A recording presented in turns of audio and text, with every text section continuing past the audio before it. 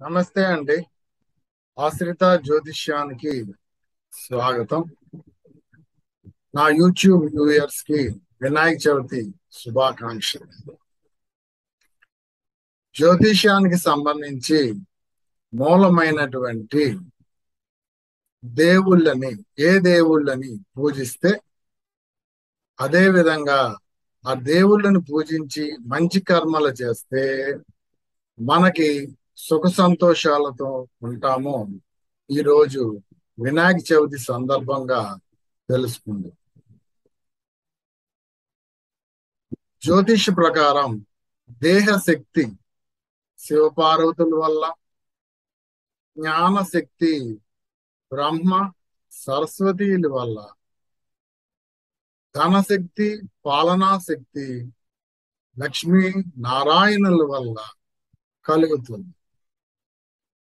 ముగ్గురిని ధ్యానించమని ఎవరూ తెలుపకపోవడం చేత మానవులు పొరబడుచున్నారు. ఈ దేహంలో త్రిశక్తులు గలవు. అదే విధంగా ప్రతి జీవికి కూడా త్రిశక్తులు ఉంటాయి. వాక్స్థానానికి విష్ణువు అధిపతి, బుధ స్థానానికి ఈశ్వరుడు అధిపతి. అదే విధంగా ప్రతి జీవికి వారి యొక్క శరీరంలో ఒక్కొక్క స్థానాన్ని కలిగి ఉంటుంది. త్రిమూర్తులను త్రిదేవులను నమ్మి వారిని ధ్యానించి నైవేద్యం పెట్టినట్లయితే రాబో జన్మకి త్రిశక్తులు లభిస్తాయి. మనకు తెలుసు త్రికోణాలు అని. 1వ స్థానం, 5వ స్థానం, 9వ స్థానం.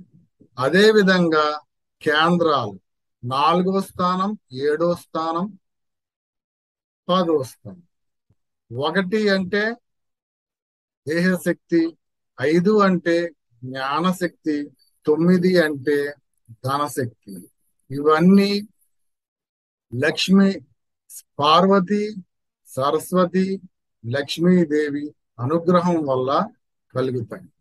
అదే విధంగా 4 అంటే బ్రహ్మశక్తి, అంటే నిర్మాణ శక్తి. మనము ఏదైనటువంటి గృహము గాని లేదా గృహోపకరణాలు గాని వాహనాలు గాని లేదా ఏదైనా ఒకటి వ్యాపారం గాని స్టార్ట్ చేయడానికి కావలసినటువంటి నిర్మాణ శక్తి అటువంటిది ఈ బ్రహ్మ అధిపతి స్థానంలో అయినటువంటి 4వ స్థానంలో ఉంటుంది. అదే విధంగా 7వ స్థానము మనకి వివాహం అనేది మనిషికి చాలా ఇంపార్టెంట్ అయినటువంటిది. ఈ 7వ స్థానం నందే మనకు లభించేటువంటి భార్యకి భర్త లేదా భర్తకి భార్య, వారు ఏ విధంగా సుఖ సంతోషాలతో ఉంటారు అన్నది ఈ 7వ స్థానాన్ని బట్టే తెలుస్తుంది. అదే విధంగా 10వ స్థానము విష్ణు అంశకి సంబంధించినటువంటిది. సో ఈ 10వ స్థానంలో మన యొక్క కీర్తి గౌరవాలు, వృత్తి ఉద్యోగాలు అన్నీ ఇమిడి ఉంటాయి.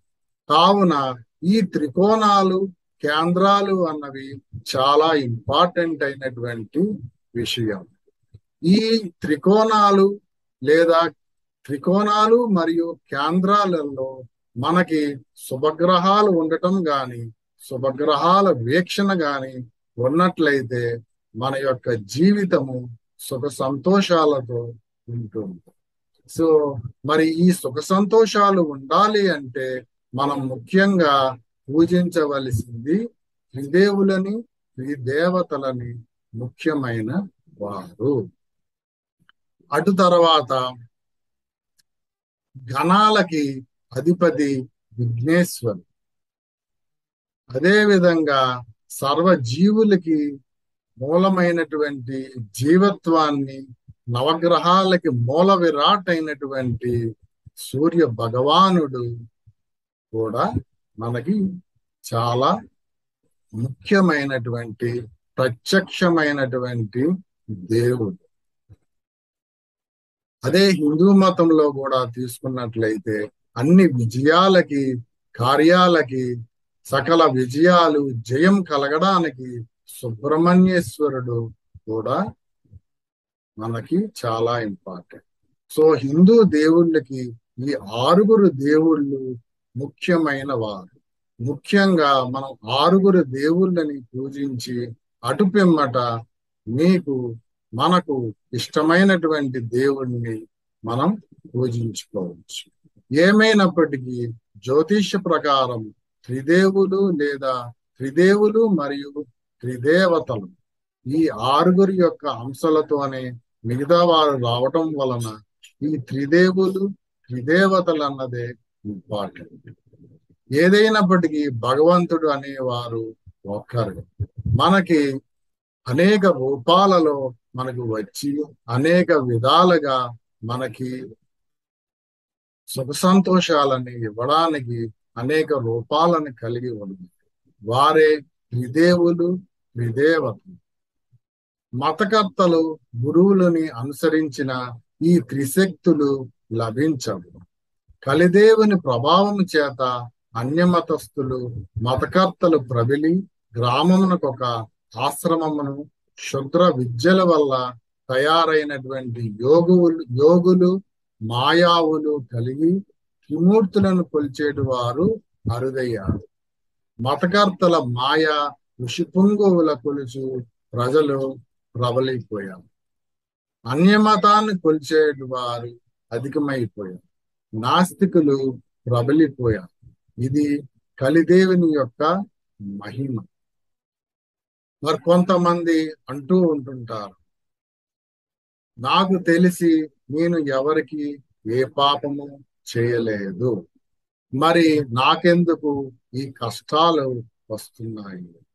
అదేవిధంగా కొంతమంది అనేక రకములైనటువంటి చెడ్డ కార్యాలు చేస్తున్నప్పటికీ వారు చాలా సుఖ సంతోషాలతో ఉంటారు. మరి నాకెందుకు అని వారు చాలా బాధపడుతూ ఉంటుంటారు. మనం చేసేటువంటి ఈ జన్మలోని కర్మలు ఒక 25% మాత్రమే మనం ఈ జన్మలోనే అనుభవించి 75% మనం చేసేటువంటి కర్మలు వచ్చే జన్మలో అనుభవిస్తాము.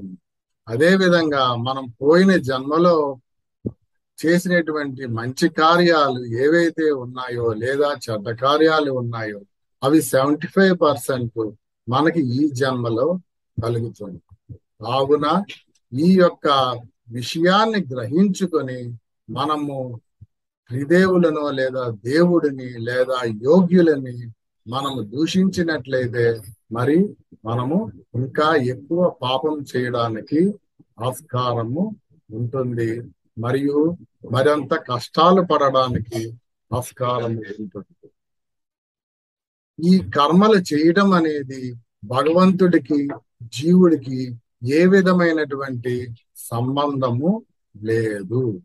మనం చేసేటువంటి కర్మలు ఏవైతే ఉన్నాయో ఆ యొక్క కర్మలు చేసిన దాన్ని బట్టి శుభాశుభాలు ఈ గ్రహాలే స్వీకరించి మరుసటి జన్మలో మనకి ఏ టైములో ఏ అయితే కర్మలు చేసి ఉన్నామో ఆ విధంగా మనకి కర్మలు రావడానికి ఆ విధంగా ఆ యొక్క అయస్కాంత క్షేత్రాలు మన మీద పడి మనము ఆ కర్మలు అనుభవిస్తూ ఉంటాము.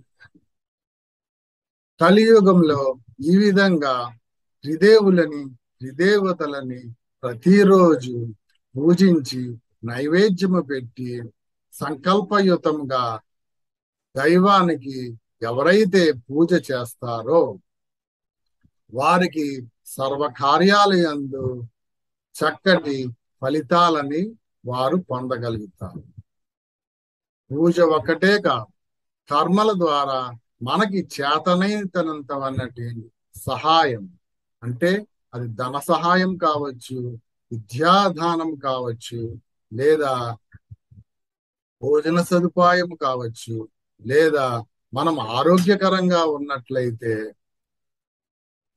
మనకు యొక్క రక్తము దానం ద్వారా చేయడం కావచ్చు, ఎవరికైనా అభాగ్యులు ఉన్నట్లయితే మనకి రక్షించగలిగే ఆ యొక్క తాహతు ఉన్నట్లయితే రక్షించడానికి ఈ విధంగా అనేక రకాలైనటువంటి సహాయాలు అపాత్రాధానం లేకుండా మనము చేసినట్లయితే అది ప్రతి సంవత్సరము ఏదో ఒక పుట్టినరోజు, పెళ్లి రోజు, లేదా మనకి ఇష్టమైన రోజులో మనకి తాహతు ఉన్నట్లయితే ఇంకా ఎక్కువ రోజులు మనం ఆ విధంగా ఆయపడగలిగినట్లయితే, అదే విధంగా మనము ఎవరిని హాని చేయకుండా ఉండటం, ఇతరుల్ని మోసం చేయకుండా ఉండటము అన్నవి మనము చేసినట్లయితే మన మీద కలియుగ ప్రభావము పడకుండా దేవుడు మనల్ని రక్షించి మనం చేసే పుణ్యకార్యాల వల్ల వచ్చే జన్మలో సకల సుఖ సంతోషాలతో ఉంటామని జ్యోతిష శాస్త్రము చెప్తుంది. సత్యయుగములో పై విధంగా చేస్తే సరిపోదు, ఇంకా చాలా ధర్మ కార్యాలు చేయవలసి ఉంటుంది.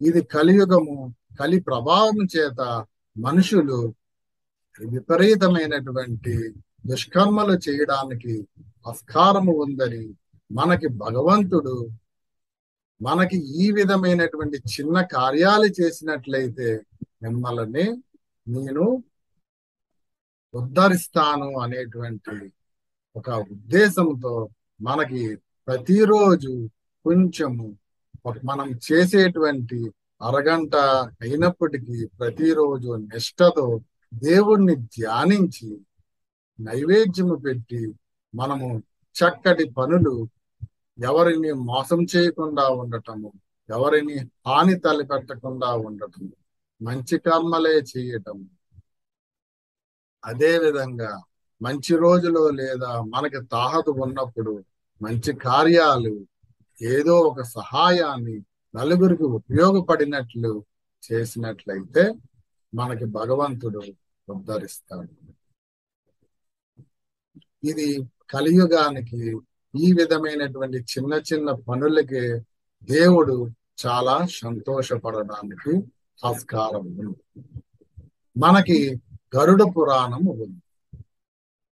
ఎవరు ఎటువంటి పాప పనులు చేస్తే ఏ విధంగా శిక్షలు పొందుతారు అని, అదే విధంగా ఆ పాప పనులకు ఎటువంటి శిక్షలు ఈ జన్మలో మీరు కష్టపడాల్సి ఉంటుందో అనేటువంటి విషయాన్ని జ్యోతిష శాస్త్రంలో మీకు ఈ విధంగా మీరు కష్టాలు పడాల్సి ఉంటుంది, లేదా ఈ విధంగా మీరు హాయిగా చక్కగా ఉండగలుగుతారు అని జ్యోతిష ద్వారా మనకి తెలుస్తుంది. అదే విధంగా ఏ కర్మలు చేయడం వల్ల సుఖ సంతోషాలతో లేదా భగవంతుడిని చేరుకోవచ్చో మనకి భగవద్గీత తెలుపుతుంది. మరి మనం గరుడ పురాణం చదువుతామా? భగవద్గీత ఏ సందర్భాల్లో వింటున్నాం, వాటిని మనం అర్థం చేసుకుంటున్నామా? ఏ కర్మలు చేసి పాపము అనుభవిస్తున్నామో జ్యోతిష్యం ద్వారా తెలుసుకొని ఈ జన్మలో ఆ విధంగా చేయకూడదనే పాశ్చాత్తాప ధోరణి మనలో కలిగి మంచి మార్గాన్ని మనం అనుసరించాలి. మనము ప్రశ్నలు వేసుకోవాలి. మన అంతరాత్మ మనకి సమాధానము ఇస్తుంది, అవును కాదు.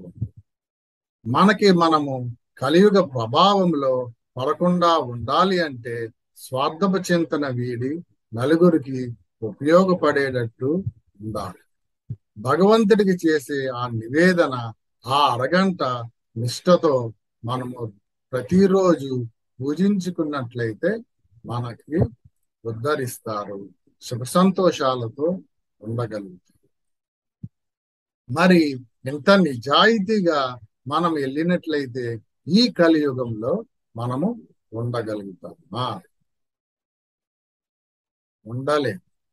దానికి లౌక్యం అన్నది చాలా ప్రధానమైనటువంటి విషయం. మనకి చాణక్యుడు నీతి ఒకటి చెప్పడం జరుగుతుంది.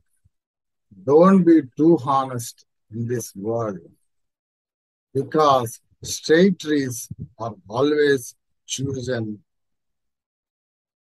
First for cutting.